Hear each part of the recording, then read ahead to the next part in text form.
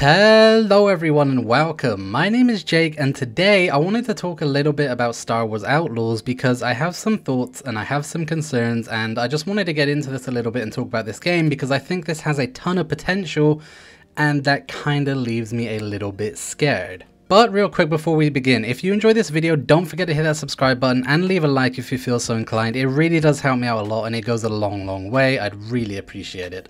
But with that said, let's jump straight into today's video. So Star Wars Outlaws was shown off at Ubisoft Forward and I was incredibly surprised with what I've seen. So this actually got announced at the Xbox showcase like a day before Ubisoft Forward, and it looked very interesting and it looked like it had potential and I wanted to see more of it. So I tuned into Ubisoft Forward, and again I was just very surprised with what I've seen because this actually looks like it could be incredible. It looks like it could be the Star Wars game I have been waiting so long for. Now what does that mean? Well, essentially I have for a very long time wanted to play a Star Wars RPG where I'm not a Jedi, I don't have a lightsaber, I'm just a normal person living in the Star Wars universe, going about things and living in this world essentially. And this looks like it is kind of what I asked for, and I say kind of because it's obviously called Star Wars Outlaws, which implies that you're going to be an outlaw. We know that the main story involves a big heist and trying to get rich, so obviously it's kind of like a criminal story.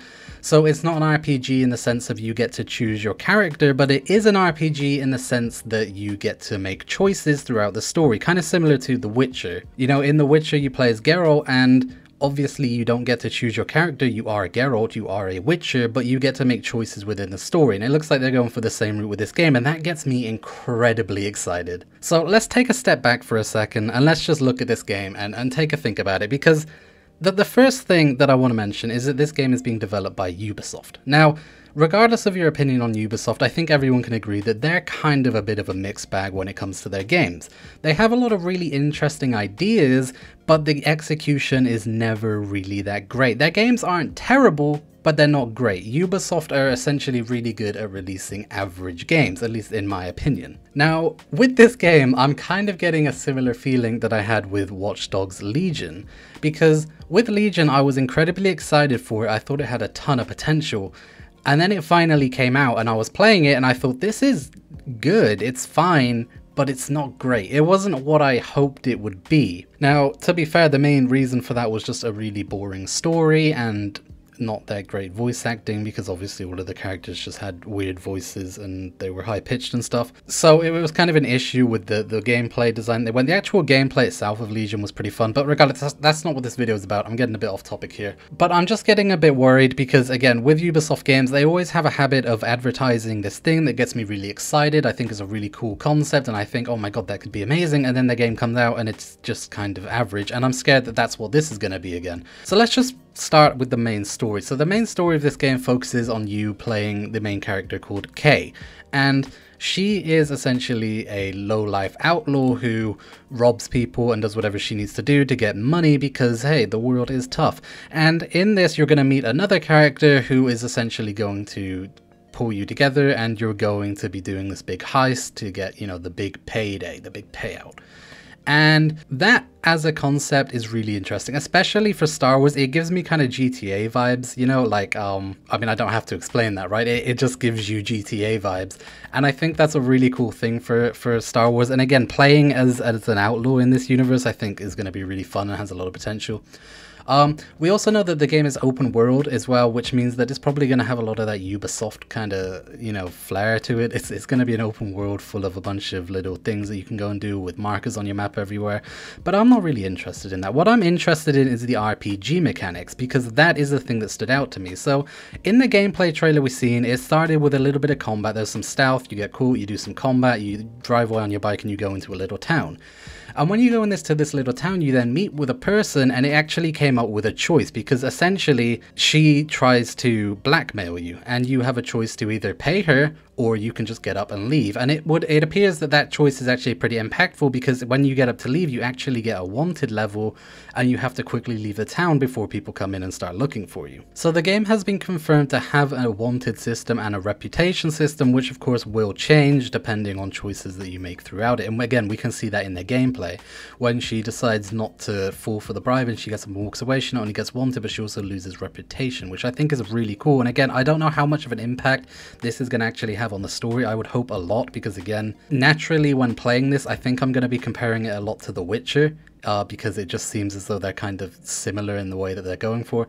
And that wanted and reputation system, I really hope is rather in-depth and actually has real consequences, because it would suck if that choice essentially boiled down to you paying and losing some money and you get to just walk out of that area fine, or you get wanted and essentially nothing changes. You get wanted, you fly away, you lose the wanted level, and that is it, and you lose a bit of reputation that doesn't really matter. So I hope that the reputation system is rather fleshed out, but we didn't really get too much detail on that. We don't have much detail on the game as a whole, to be honest, yet. But I really do hope that they go all into that. And that's kind of the first thing that worries me, because they didn't talk about it too much. We know that it's in the game, but they didn't go in depth to how it works. And again, naturally, with stuff like this, my brain starts running with the ideas, and I start thinking of all the possibilities and all the fun things that could be going on in this game. And the problem is that may likely not be a reality. And again, comparing it to Watch Dogs Legion, when Ubisoft showed that off, my brain was running wild with all the possibilities and ideas, and then when the actual game came out, a lot of the things that I thought about just weren't possible. And I feel like this game might be going in a similar direction, that it looks really promising, and again, just in that typical Ubisoft fashion, it's a really interesting idea that they just don't execute very well, and it just turns out to be a good, fun game, but nothing too great. And I really want to see greatness from Ubisoft, because it's been a while since they've released anything of note, at least for me personally, and I'd really like to see them bounce back and release some awesome games. And I hope that this is the first step of that, because again, this has a lot of potential, I think. And if that wanted and reputation system is actually very in-depth, then this could actually be an incredible game. And the RPG mechanics could, again, bring it up to that CD Projekt Red level. But we'll just have to wait and see how it turns out. I'm trying not to get too excited, because again, I can also see the other version of this where the wanted system and the reputation is more of just a flashy thing rather than something like an actual in-depth mechanic. Now, reading about it, so it turns out that this game actually has quite a lot to the open world, because it not only has little towns that we've seen in the gameplay, but apparently it has huge cities as well, which again instantly gets me excited, because I love cities in video games, especially in open world games, and if they're done well. And I think Star Wars specifically has really interesting ones that I would love to explore. Now, I was playing Jedi Survivor not that long ago, just a few months back, and minor spoiler alert, you kind of get a saloon in that game that you get to, there's a garden on the top and you can get missions from the people inside, and the saloon grows as you play through the game. And I really like the idea, but I felt as though it wasn't that fleshed out, and when I was playing it, it made me not excited about the actual saloon in that game specifically, but it made me just wish for this Star Wars RPG more than anything, because I was walking around that town and I was building up this saloon, and it felt kind of like something that was like tacked on last minute. It wasn't very in-depth, and the entire time I was just thinking, oh my god, why is there not a Star Wars RPG? Why is this not a full game? Like, why am I playing this Star Wars platformer game instead of an actual full Star Wars RPG that would be absolutely amazing? And then literally a few months later this gets announced, and it looks as though it could be exactly what I was asking for. So again, my hype is kind of high, but at the same time it's Ubisoft, so it kind of drags down a little bit, because again, no shade at Ubisoft, they release good games, it's just never been great games in my opinion. They haven't released a great game in quite a long time. And again, I want this to be a great game. I don't want it just to be good, I want it to be great. And I'm worried that that might not be the case. Now, again, them confirming that there are cities and such in this does excite me a little bit, because it means the world is going to be a lot bigger. We already know that there is space, and you can get involved in space battles, and you can fly around to different planets and stuff, so adding cities there as well could be huge. And it kind of reminds me of Starfield a little bit, just in the same way that you would be going from planet to planet and there would be cities on each planet with quests and people that you can meet. And again, obviously not as in-depth RPG mechanics as Starfield, obviously it's not going to be anywhere near that. The choices that you get to make are like, they pop up and you kind of have an option of yes or no, essentially. So obviously not as in-depth as Starfield, but I mean, it just kind of gives me off the same vibe, like you can go anywhere in the galaxy. And it's just a Star Wars RPG, essentially. And again, that's pretty much everything I've wanted. Now, there is this image here, which is from their website, and it shows the main character and that little pet that you get walking through the streets of a city, and again that this is one of the cities that I was talking about that is in the game, and it kind of gives you a sense for the vibe that they're going for and stuff. That we didn't see this in the gameplay. I don't remember if we've seen it in the trailer or not, to be honest, but I just wanted to include this in as well because again it just shows what this game is going to look like. And that brings me on to my next thing, which is the graphics and overall vibe of this game, because again, it was something I was very surprised about. Now, Ubisoft don't make ugly games. I'm just going to put that out there. Watch Dogs Legion was incredibly pretty, and all of the recent Assassin's Creed games have been incredibly pretty. Ubisoft aren't known for making ugly games, so it shouldn't come as a shock, but this game looked next level. When she was riding the bike, getting away from the enemies and going towards the town, you could see all of the stones being kicked up and the dust being kicked up behind. This looked really, really good. It was Star Wars Jedi Survivor next level kind of generation tech, and that really surprised me, especially coming from Ubisoft. Now again, I'm trying not to get too excited because we know that Ubisoft downgrades are a thing. They show something at E3 and then the actual game comes out and it doesn't look as good as it did, and that hasn't happened as much recently, but it does still happen. So again, it's not something that I'm getting overly excited for, but I was just really surprised at how good this game looked, and I didn't notice any real frame drops when I was watching the gameplay either. It looked like it ran really smooth, which just gives me a lot of hope. Now we know that this is being developed on a new engine, and that does give me a lot of excitement because Ubisoft have been working on this engine for quite a while. Now it's being made on Snowdrop, which of course was the engine that ran The Division, and that game did run and look very pretty, so again it shouldn't be a surprise that this game should look pretty decent itself, but it has been significantly upgraded, I'm pretty sure, for Avatar Frontiers of Pandora. They've been upgrading it quite a lot for that game, and they decided to also bring that tech over to this Star Wars game, which again I think has a lot of potential for next generation graphics and animations.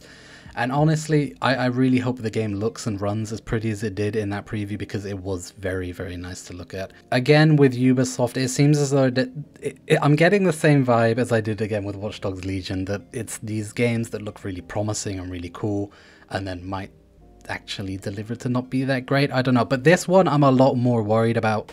I'm a lot more worried about Star Wars than Avatar, because Avatar looks like it kind of knows what it wants to be. It's being very straightforward about that. It's essentially just, hey, this is Far Cry, but it's Avatar.